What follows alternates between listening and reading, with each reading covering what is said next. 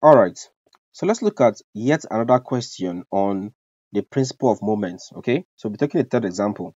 So this question here says we should evaluate P for the equilibrium to occur. Okay, so you have this system here.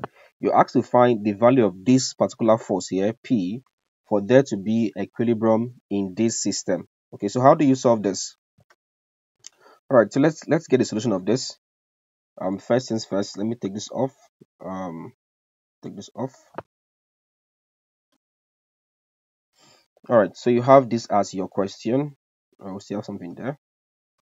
All right, so here's your question.